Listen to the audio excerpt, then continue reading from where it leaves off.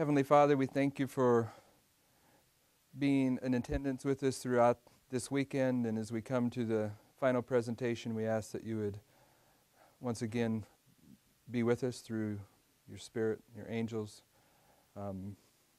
We ask that our minds would hear your voice in these prophetic presentations. We thank you for the easy times that we've had this weekend in terms of what's going on in the world. It was very easy to come together.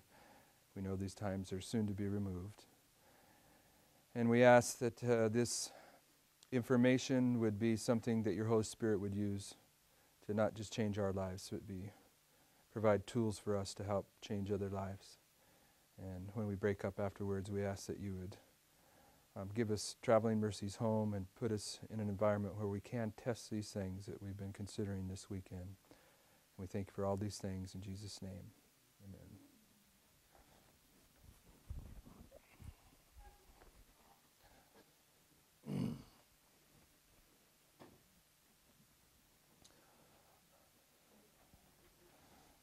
I believe that the information that we've been sharing this weekend is accurate.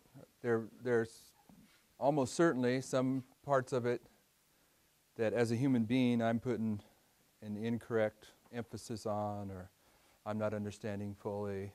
I'm not saying that my understanding is perfect in these things, but I do believe the message that we're sharing. And as we said at the outset, this is kind of a follow-up to the foundation of what we share, which is the 40-hour prophecy school.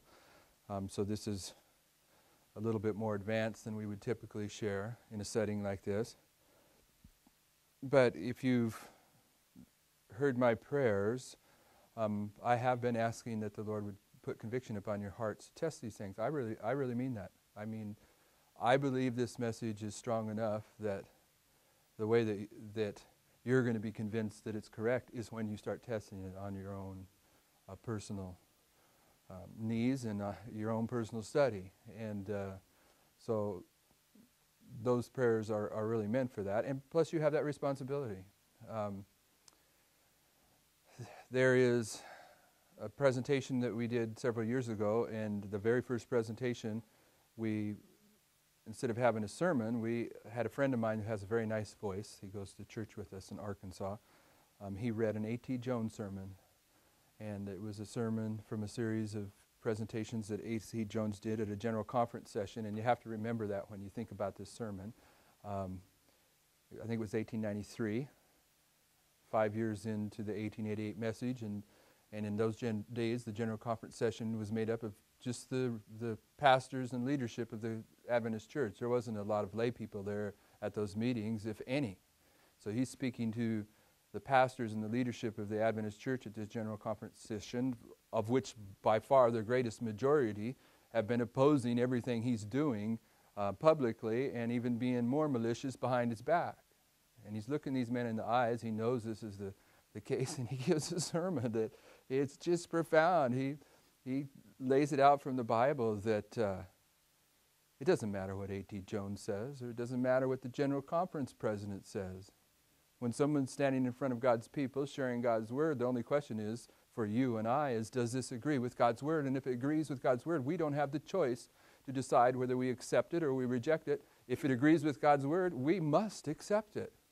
And the sermon, it's just a really profound sermon, particularly when you consider the environment. He's looking these men in the eye that have been opposing him, and at one point he says, Brother so-and-so comes to me and asks me, what do I think about this passage in Scripture? And he says, it doesn't matter what A.T. Jones thinks about this passage in Scripture. What does the Bible say about this passage in Scripture? And that is really something that we need to bear in mind. If for whatever reason, providential reason, that the Lord brought you to these meetings, we have to believe, if we're Christians, that the Lord brought us here at this place in this time, whatever providential reasons He led us here. We don't have the right as a Christian to take any human being's opinion. Our responsibility is to go and test these things that we've been hearing, trusting that the Lord did bring us here, either to convict us that these things are so, or convict us that they aren't so, that he can somehow use us to present the truth about this fanaticism, if that were the case. I don't believe that, but you have a responsibility to choose one way or another based upon God's word, whether what you're hearing is correct or incorrect, and act accordingly. And I would pray that you would do so. The vision of the Hiddekel. In Testimonies to Ministers, page 112. The light that Daniel received from God was given especially for these last days. The visions he saw by the banks of the Ulai and the Hiddekel, the great rivers of Shinar, are now in process of fulfillment, and all the events foretold will soon come to pass. Proverbs 29:15, where there is no vision, the people perish, but he that keepeth the law, happy is he.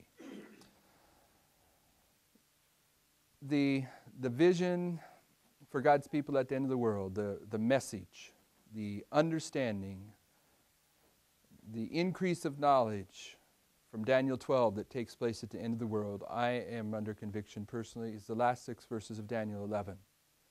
These verses portray how the papacy is once again placed upon the throne of the earth and the persecution that follows after she's placed upon the throne of the earth.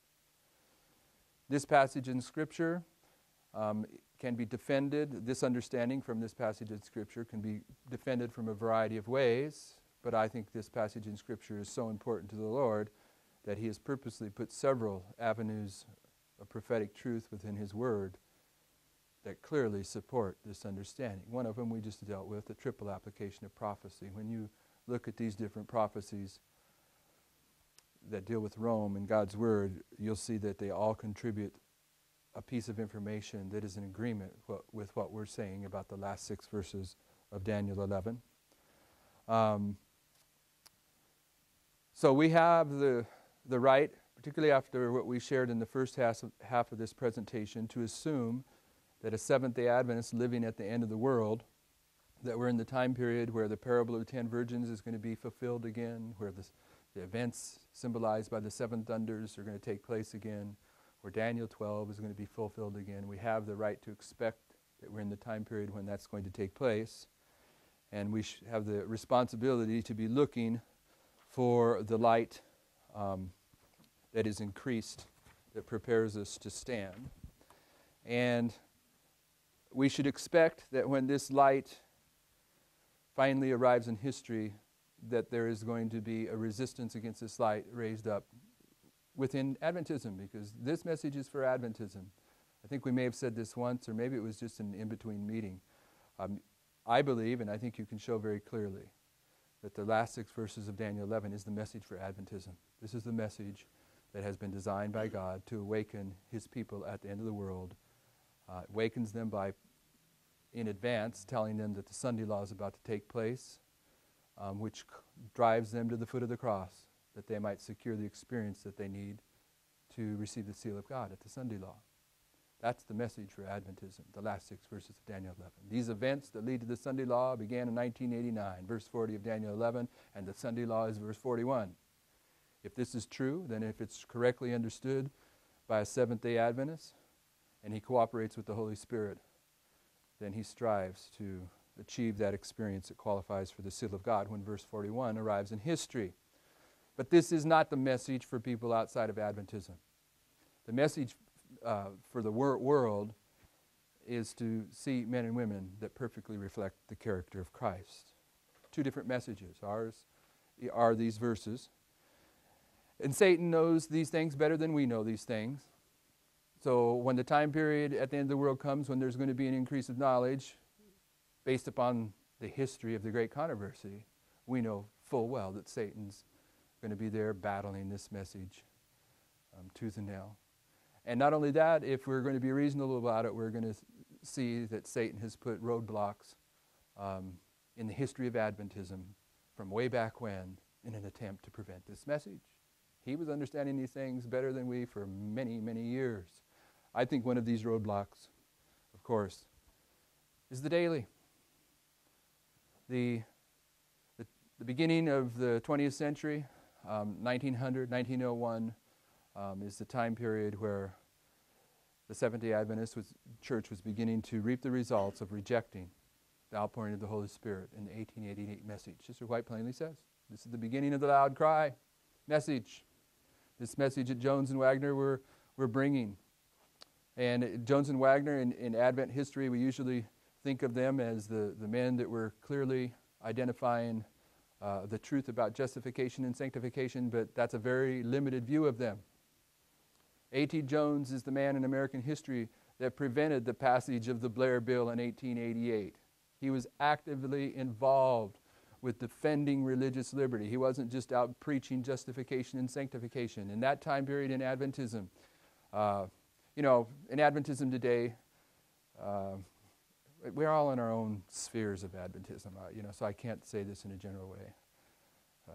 But for me, in the sphere, the pond I swim in Adventism, there are certain men that if you want the subject of country living to be presented at your church on Sabbath, you invite these men. If you want righteousness by faith to be presented, you invite these men. There are certain people that we know.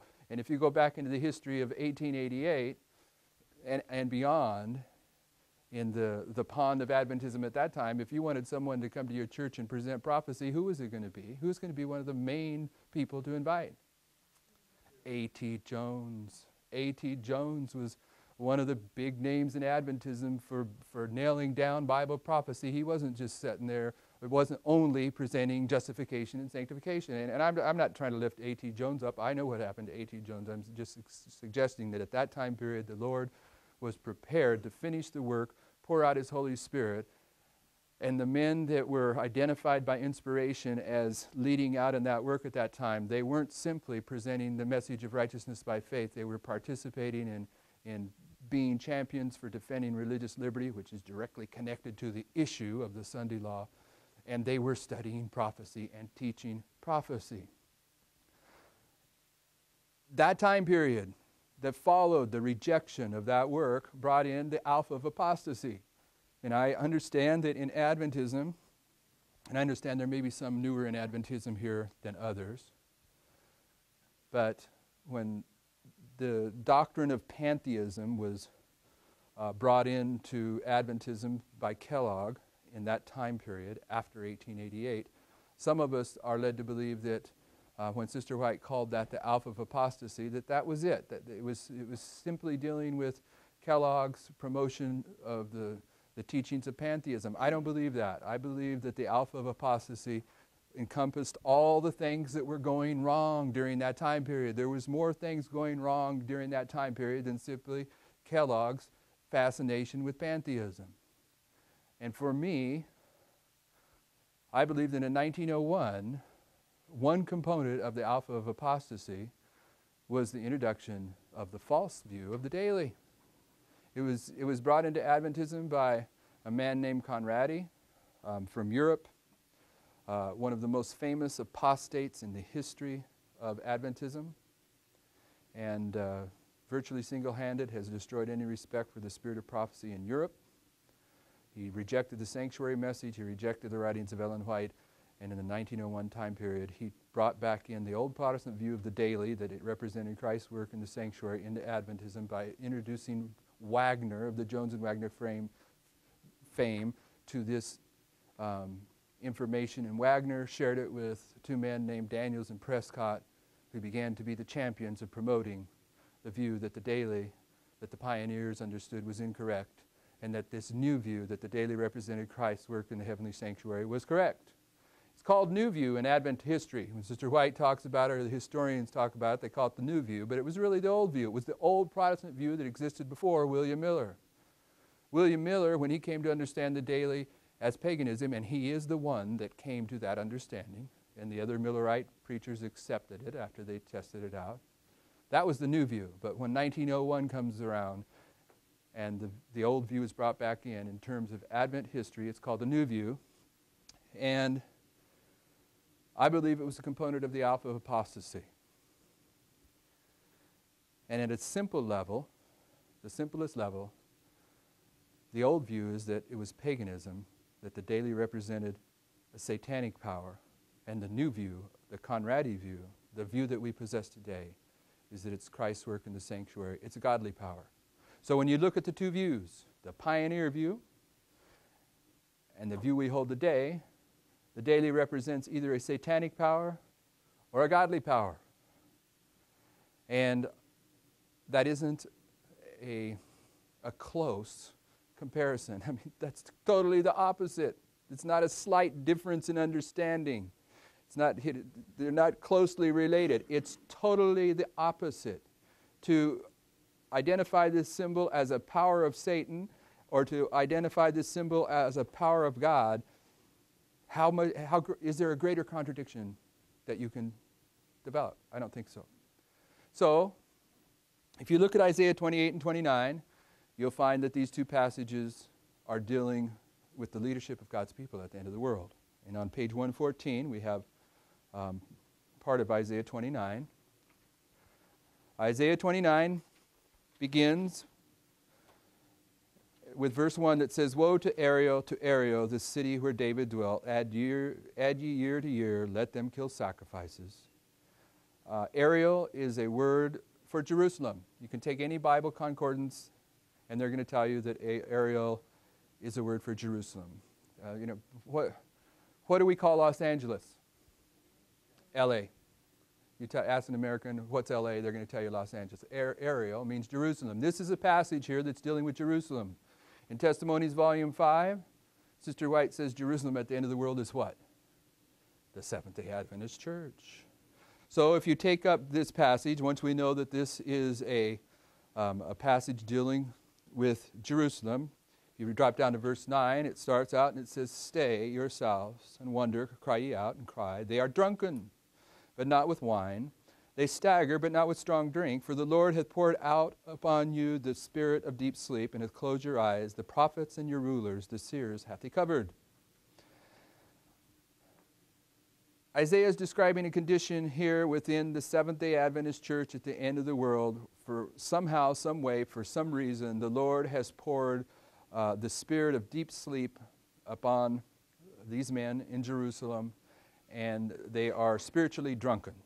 Then it goes on and says, "And the vision of all is become unto you as the words of a book that is sealed." Now, brothers and sisters, as Seventh-day Adventists, what book is sealed? The book of Daniel is the book that is sealed, right? When Isaiah is talking about the book sealed. Now, my brothers and sisters, we started on some of the basic premises of Bible prophecy. Sister White says, each of the ancient prophets spoke more for our day than the days in which they live, so that their prophecy is in force for those of us that live at the end of the world. Then she quotes 1 Corinthians 10:11. So was Isaiah speaking about the end of the world? Yes. And he's speaking about God's church, Jerusalem, at the end of the world. So he's speaking about Seventh-day Adventism at the end of the world. And in Seventh-day Adventism at the end of the world, what is the book that is sealed? It's the book of Daniel. "And the vision of all is become unto you as the words of a book that is sealed, which men deliver to one that is learned, saying, Read this, I pray thee. And he saith, I cannot, for it is sealed." Now what's being described here? A learned man is delivered a book that is sealed and asks, "Can you tell me what this says?" He says, "I can't do it, it's sealed." It goes on, it says, "And the book is delivered to him that is not learned, saying, Read this, I pray thee. And he saith, I am not learned." So I want you to see, if this is Jerusalem, if this is the Seventh-day Adventist Church at the end of the world, and Isaiah is accurate, that there are two groups of people here in this passage that can't understand the book that is sealed, whatever that book is. There's a group of people in Adventism that are categorized as learned. You tell me what that means. I mean, I know what I think it means, but when I've expressed that, some people have thought that I was being highly critical. Who are the learned in Adventism? Theologians, educators, the leadership. Now, brothers and sisters, I know there's no way you can get around saying something like this without people identifying that you're being critical, and I can understand their logic. You can take what I'm saying, and the words that I'm saying can be demonstrated as if I'm being critical, but I'm really not. I'm being accurate. My understanding of what's about to take place in Adventism is that there's very few of us that are preparing for the seal of God. Very few. whether we're leadership or not leadership. Our condition is that we're sick head to toe. That's what Isaiah says. We're sick from the head to the toe. But in this passage of Isaiah, this isn't dealing with any specific, it's not giving me an excuse to criticize, all right? It's not doing that. It's trying to give us some light about the end of the world. That's how I'm relating to this. And in order to understand this light correctly, I need to try to apply the symbols correctly. So it seems to me pretty simple logic that the learned is representing the people in Adventism that have some kind of rank or position that's based upon education, whatever that may be. But there's another group here identifying those in Adventism that don't have that rank or position based upon credentials and education. So it's really identifying the whole spectrum of Adventism, is it not? And you notice that there's two excuses given. The learned men say, I can't read this book that's sealed. Why? Because it's sealed. But those that aren't learned, those that aren't educated in Adventism, they can't read this book that is sealed. Why? Because they're only going to understand this book if someone that is learned teaches it to them. They refuse to study it on their own because they know full well they couldn't understand it right. They're not learned. Two excuses here. And this is at the end of the world in the Seventh-day Adventist Church. Continuing on, wherefore the Lord said, forasmuch as this people draw near me with their mouth, and with their lips do honor me, with their lips do honor me, but have removed their heart far from me, and their fear toward me is taught by the precept of men. Therefore, behold, I will proceed to do a marvelous work among this people, even a marvelous work and a wonder, for the wisdom of their wise men shall perish, and the understanding of their prudent men shall be hid. Woe unto them that seek deep to hide their counsel from the Lord, and their works are in the dark, and they say, Who seeth us, and who knoweth us? Surely your turning of things upside down shall be esteemed as the potter's clay. Now, brothers and sisters, that statement is the reason that I'm convicted to add this to the presentation. As Isaiah's describing a condition in the Seventh-day Adventist church at the end of the world, where God's people, the learned and the unlearned, are not capable of understanding the books of Daniel and Revelation, the book that is sealed, they're the same book. Isaiah tells us why. And the reason why is they've turned something upside down. Brothers and sisters. No, I'm not saying it is. The learned and the unlearned. It's a put down on everyone in Adventism. No matter which excuse we use for not understanding the book of Daniel. But the Lord here through Isaiah is telling us why we can't understand it. It's because we've turned something upside down, brothers and sisters.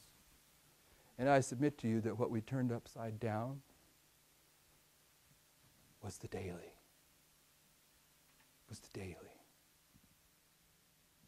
The daily, the pioneers understood to be a satanic power, paganism. And Sister White says in early writings, page 74, the pioneers are correct. She doesn't use those words, but that's just exactly what she said. But at the end of the world, we're saying the daily in the book of Daniel is not a satanic power, it's a godly power. We've turned it completely upside down. That's the alpha of prophetic error. Came in during the time period of the alpha apostasy from 1900 to 1915, when all these things were getting turned upside down. But Jesus, he's the first and the last. He portrays the end with the beginning. And I submit to you that the alpha of prophetic error is pointing forward to the omega of prophetic error. There's an omega of prophetic error at the end of the world. It's pretty much the same thing, only it's different. You know what the omega of prophetic error is at the end of the world? It's once again taking a prophetic symbol. that is a satanic power and saying that it's a godly power. Same thing as the Alpha with the daily. Only different, brothers and sisters, at the end of the world, the message of the hour is the last 6 verses of Daniel 11, and the argument on the last 6 verses of Daniel 11 in Adventism from the top to the bottom is, what is the glorious land? Is it the United States at the time period that it's forcing the world to accept the Sunday law, a satanic power, or is it the Seventh-day Adventist Church, a godly power? Which is it? Which is it? I don't think it's an accident, brothers and sisters, that it's basically the same error as the daily. In the Alpha time period, here in the Omega time period, at the end of the world, we have the same prophetic argument. Is it a satanic power or is it a godly power? I don't think it's an accident either that the pioneers, who were correct, said the daily was paganism, pagan Rome. I don't think it's an accident that pagan Rome is a type of the United States. Because the glorious land is the United States. It's a satanic power. It's not the Seventh-day Adventist Church, a godly power. And when we turn these things upside down, we destroy our ability to understand what's going on in the world today. We really do. Now, I know people that understand the daily correctly, but they argue about the correct way to understand the glorious land. So there's a lot of variations in how you relate to these things.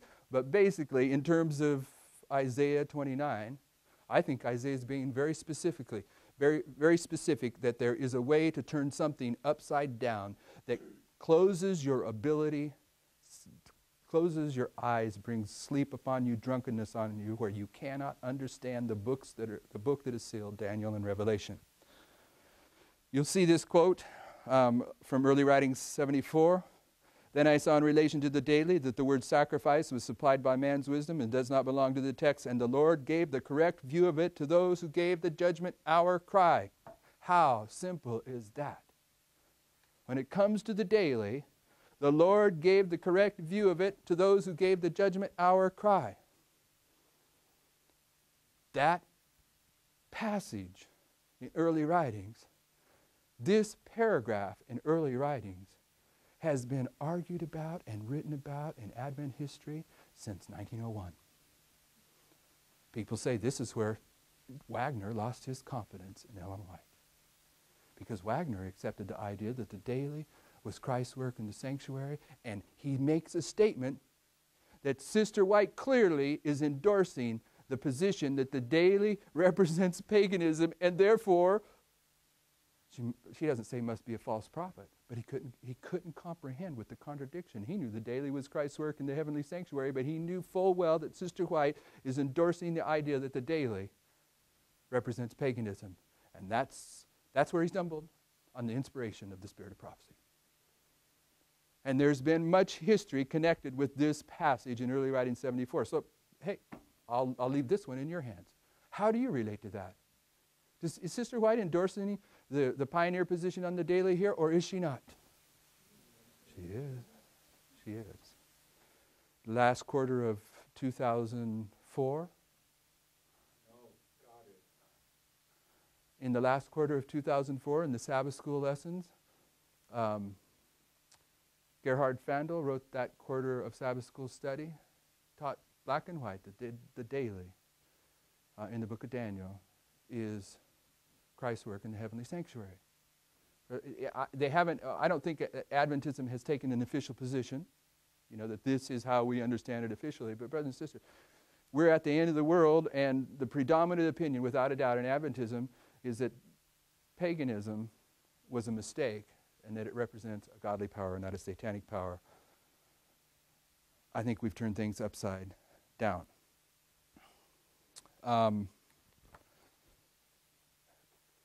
Next page, 2 Thessalonians chapter 2, verses 3 through 12. We've went through this before. We've went through this before in this presentation. Let no man deceive you. Paul puts that in there not because he just felt like adding some words into this passage. Holy men of old spoke as they were moved by the Holy Spirit. Paul puts this statement in to say, as you're considering the following words, Pay attention, because we're talking about a subject where deception takes place. Is that how you understand it? That's a warning. Okay, what you're going to read here, this is something where you need to pay attention about being deceived or not. Let no man deceive you. And then what does he tell? This is the passage, brothers and sisters. This is the passage where William Miller came to understand that the daily was paganism. These verses here.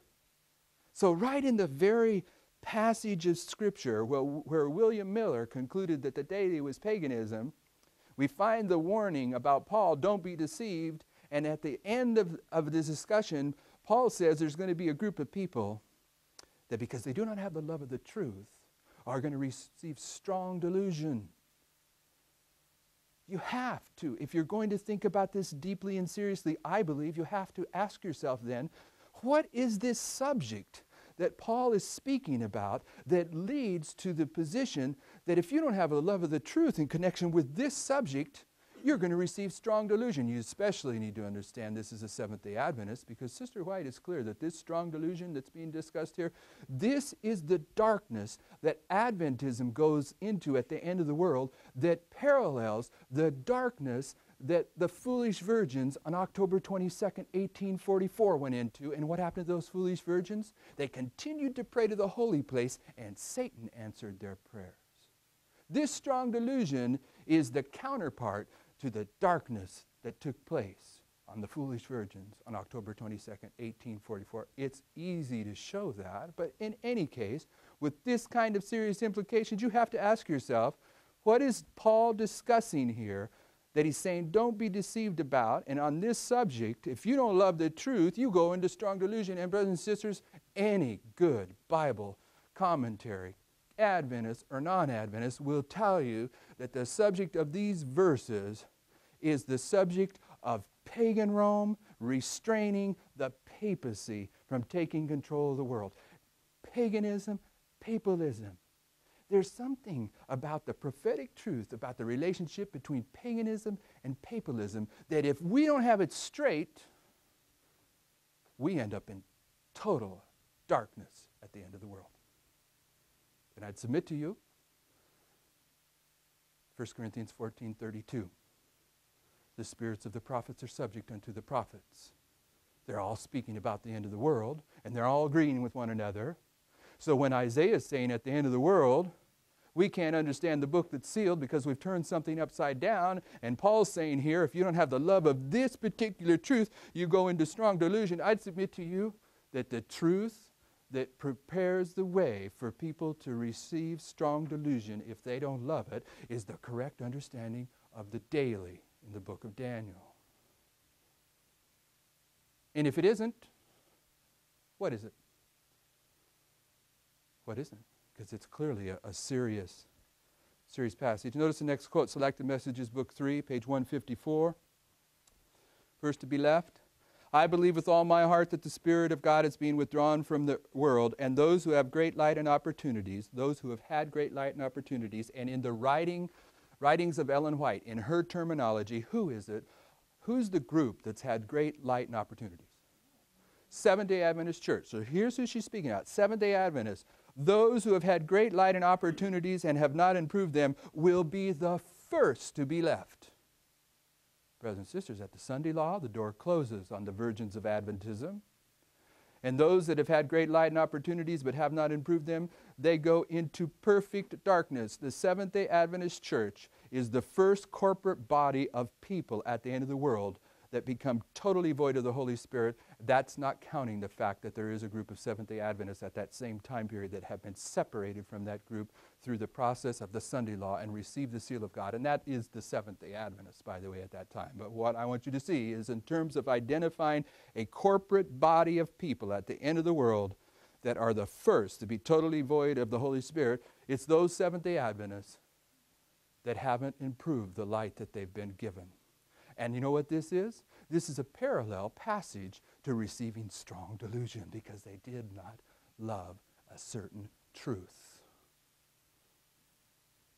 Prophets, spirit of the prophets, are subject unto the prophets. Ellen White's just giving the same commentary as Paul here, only taking it from a different perspective. Next quote, Great Controversy 390. Revelation 18 points to a time when, as the result of rejecting the threefold warning of Revelation 14, 6 through 12, the church will have fully reached the condition foretold by the second angel, and the people of God, still in Babylon, will be called upon to separate from her communion. This message is the last that will ever be given to the world, and it will accomplish its work. When those that believe not the truth, but had pleasure in unrighteousness, 2 Thessalonians 2:12, shall be left to receive strong delusion and to believe a lie, then the light of truth will shine upon all whose hearts are open to receive it, and the children of the Lord that remain in Babylon will heed the call, come out of her, my people. Brothers and sisters, who is it that receives the strong delusion of 2 Thessalonians? This is Seventh-day Adventists. This is Seventh-day Adventists, because it's after this strong delusion that God's other children in Babylon come and stand with God's people.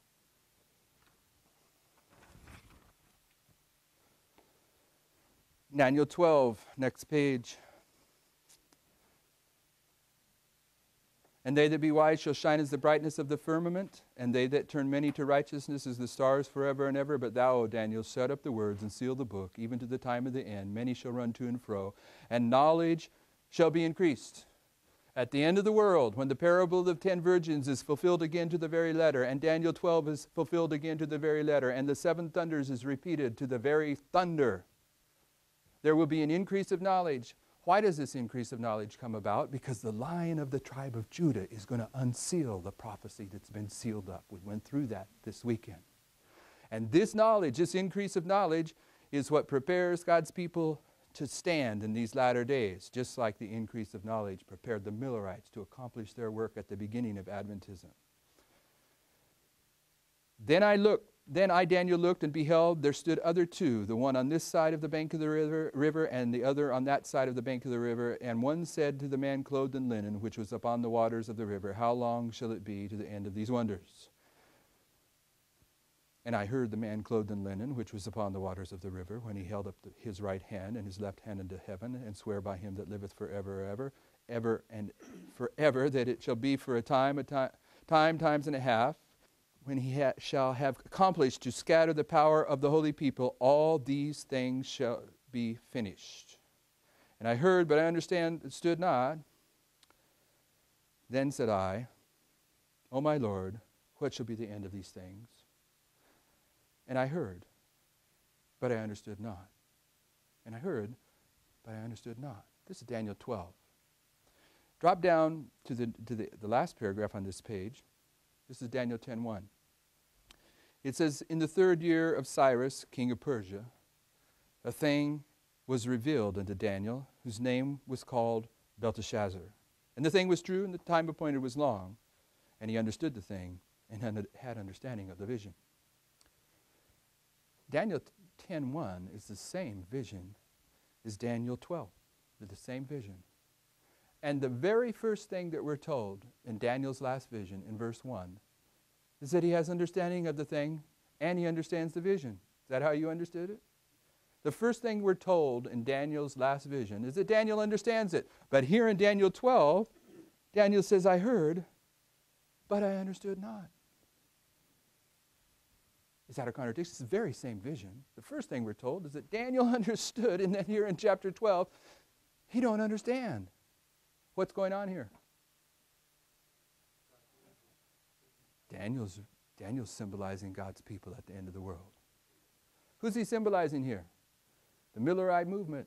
The Millerite movement. They didn't understand the time prophecies of Daniel. Wasn't that the time prophecy of Daniel? Time, times, and a half? They didn't understand the 1260, but the Lion of the tribe of Judah unsealed the time prophecies in the books of Daniel and Revelation. Daniel symbolizing the Millerite movement that do not understand the time prophecies. They wish to understand the time prophecies. And he's portraying the Millerites in the time period where the discussion is that there's going to be an increase of knowledge when these books are unsealed. And these books are unsealed at the beginning of the Millerite time period. So Daniel is illustrating the Millerite time period, but he's also illustrating God's people at the end of the world. Why do I say that? Because of Daniel 10:1. But the time appointed was long, and he understood the thing, and he had understanding of the vision. This vision, this isn't the complete vision. This is the snapshot vision. This is the vision that speaks of Christ's work in the heavenly sanctuary. Daniel in chapter 10 is symbolizing both the beginning and the ending of God's people. Daniel's representing God's people at the end of the world that we know as the 144,000.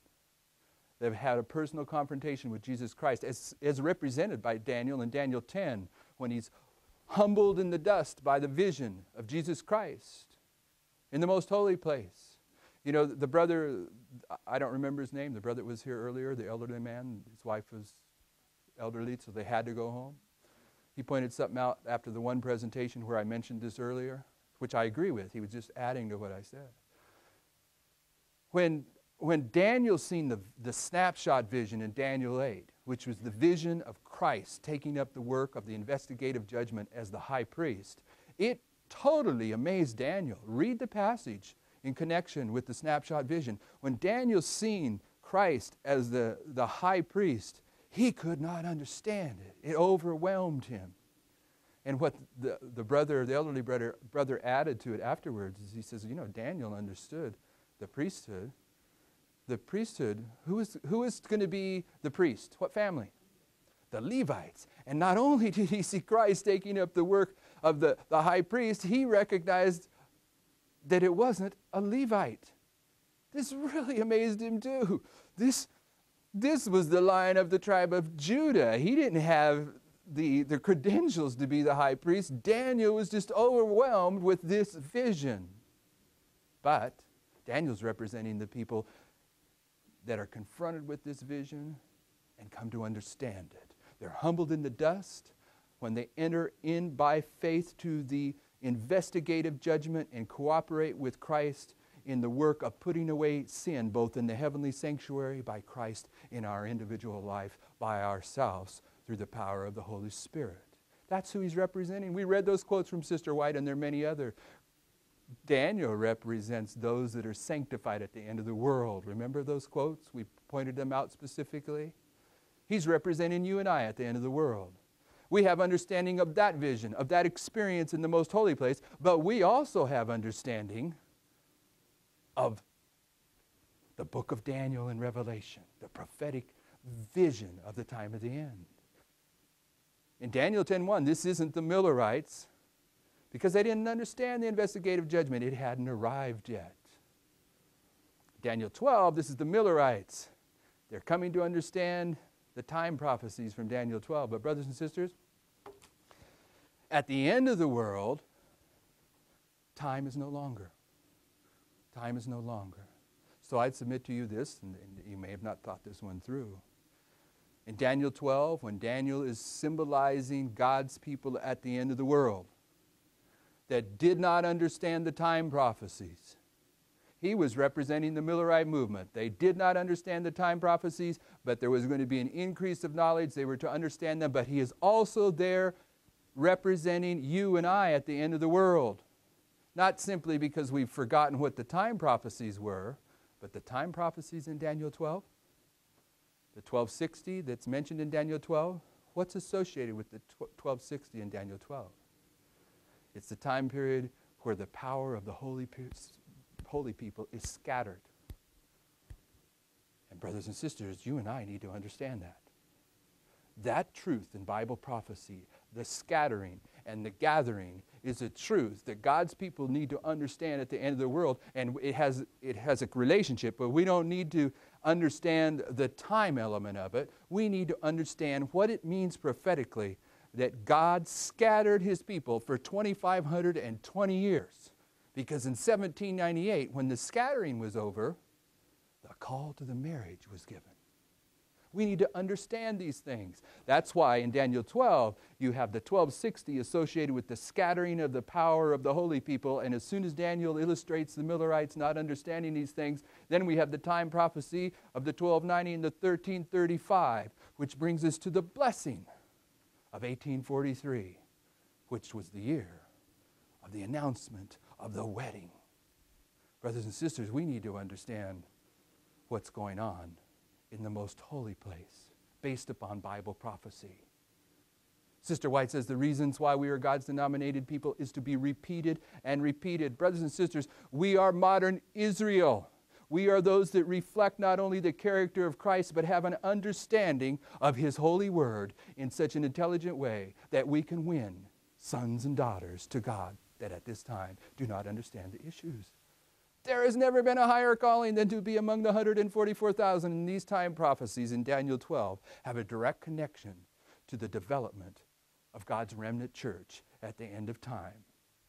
And the 144,000 need to understand these things. And these things have been removed from our understanding. They've been sealed up through customs and traditions that have been handed down from generation to generation. And one of the most dastardly of those traditions has to do with defining the role of Rome in Bible prophecy, because it is Rome that establishes the vision. Any way you address end-time Bible prophecy, if you're going to do it correctly, you're going to see that the Bible, the spirit of prophecy, calls us to understand Rome as a point of reference to bringing together the correct understanding of end-time events. And it has been obscured and removed by a doctrine that was brought into Adventism by the Prince of Darkness at the beginning of the 20th century. Selected Messages, Book 2, page 117 we're on. Selected Messages, Book 2, page 105 to 106. We've read this a couple times. First paragraph closes with, by the increase of knowledge of people is to be prepared to stand in the latter days. And then the bottom paragraph, it says, in the first angel's message, men are called upon to worship God, our Creator, who made the world and all things that are therein. They've paid homage to an institution of the papacy, making no effect the law of Jehovah. But there is to be an increase of knowledge on this subject. Brothers and sisters, we are without excuse.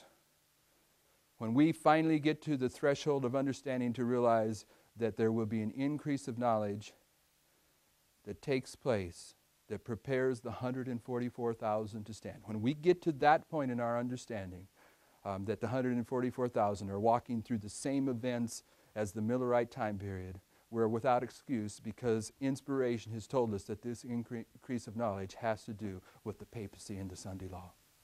That's the message of the hour. And you just can't get away from the fact that the last 6 verses of Daniel 11 is dealing with the papacy and the Sunday law. This is the message of the hour. This increase of knowledge, Hosea 4:6, is also speaking to the end of the world as all the other prophets do. It says, my people are destroyed for lack of knowledge. If you bring Isaiah 29 into this, they can't read the book that is sealed because something's been turned upside down. If you bring Hosea into this, they don't have the knowledge they need because something's been turned upside down. And the increase of knowledge that turns things right side up has to do with the prophetic foundations of Adventism. I was shown that those that gave the judgment hour cry had the correct view of the daily.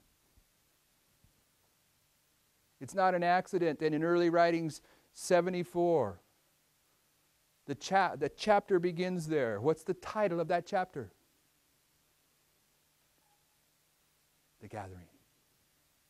The Gathering. The first paragraph's dealing with the scattering of the power of the holy people of Daniel 12. 1,260 years, the power of the holy people is going to be scattered. The next paragraph is dealing with confirming the daily. The 2 time prophecies in Daniel 12 have to do with the scattering of God's people, the 1260. And Daniel heard, but he didn't understand. And as soon as he has that interaction with the angel, it says, and from the time the daily is taken away and the abomination that maketh desolate set up, it will be 1290 years. These two time prophecies in Daniel 12 are what Sister White is speaking about in the chapter titled The Gathering, in opposition to the scattering of the 2520 in early writing 74. And it's there where she gives the simplest and strongest statement on the daily.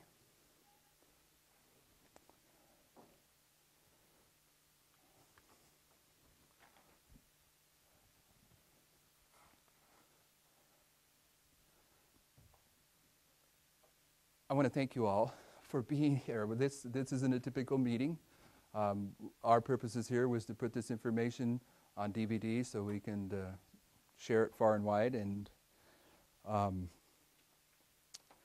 Glenn and I, for those of you that on DVD can't see Glenn, he's the one running the camera. The Lord brought Glenn and I together. How many years have we known each other now? 20-some years ago. And he was a brand new Adventist. I was a fairly new Adventist. And he came in the church, and I thought, well, the best thing can happen for him is he can start going out and giving Bible studies for me, well, not for me, with me. And he and I started going out and giving Bible studies for a long time there, and there was some shaking going on back then. We've been in this work for a long time, and I tend to have the desire when I want to record something to just stay at home and record it. And he says, no, he always says, no, you need a live audience. It works better when you're interacting with people. So we thank you for being here, because it does work better with a live audience. When you can interact, the dynamics are better. It's better for your recording. But I know it's been a long weekend. And for me, I wanted to emphasize the truth, one of the truths of prophecy that I don't think we've looked at close enough, that Jesus is the first and the last. He portrays the end of everything with the beginning of something. History and prophecy repeat. We've been told over and over. And when it comes to us as God people at the end of the world, I am convinced, I am certain, that we are now in the time period when the Millerite time period is being fulfilled again to the very letter of the parable of the 10 virgins, the 7 thunders.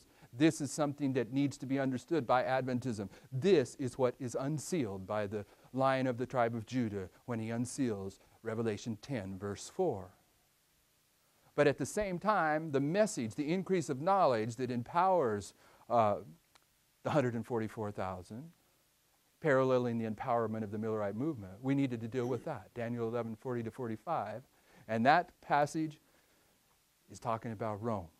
And as Christ always does, he illustrates modern Rome from ancient Rome. And there has been a move by Satan through the history of Adventism to throw roadblocks in the way, so we cannot understand the importance of understanding the end by looking at the beginning, or the importance that Rome has in end-time Bible prophecy. That was the purpose of these meetings. I don't know that we succeeded in conveying that all that way, but this last presentation, you may wonder why do you have to spend so much time hammering on the daily? Brothers and sisters, I truly believe probation's about to close. I truly believe the misunderstanding of the daily is going to lead many Seventh-day Adventists into the place where they receive strong delusion.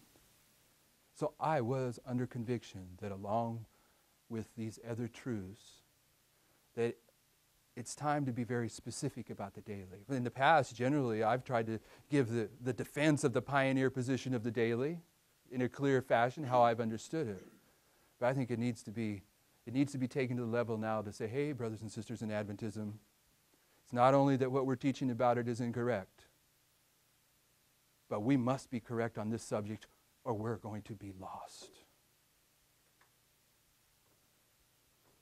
That's my conviction. Perhaps I'm wrong. But because of that conviction, and because of my conviction we are right at the end of the world, I had to put this last presentation in there. So, thank you for participating. We'll close with prayer, and then I know that some have some questions. Shall we bow together?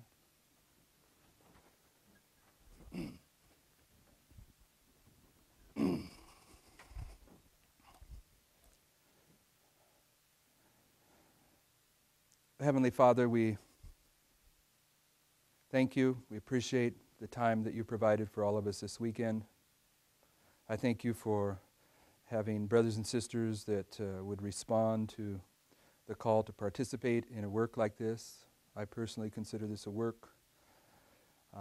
I ask that you would bless these meetings, not just for us, but that if these things that we're sharing are true and correct, that you would bless the after results of these production on DVD, audio tape that we're doing with these. We wish to be among that group that goes through this purification process of Daniel 12 that ultimately ends up in the earth made new. Whether we live to see you come or we get laid to rest, Lord, we seek to live with you for eternity. We surrender ourselves into your hands, that whatever it takes to make this happen, that you have the freedom to do so. As we get ready to part, we ask for traveling mercies. And I once again ask that you would put it upon the hearts and minds of my brothers and sisters here to fulfill their Christian responsibility to test these things by your word, by the spirit of prophecy, through prayer. Give them discernment. And Lord, there's so many people in Adventism that seem to be unwilling to hear or consider these things. We ask that you also give us wisdom on how to speak a word in due season and break through these walls that have been put up. Help us to be among those that help remove the seal of false understanding that's been placed upon many of our minds. And let the light shine within your church so this loud cry message can go forward in a mighty way, and we can go home with you. We pray in Jesus' name.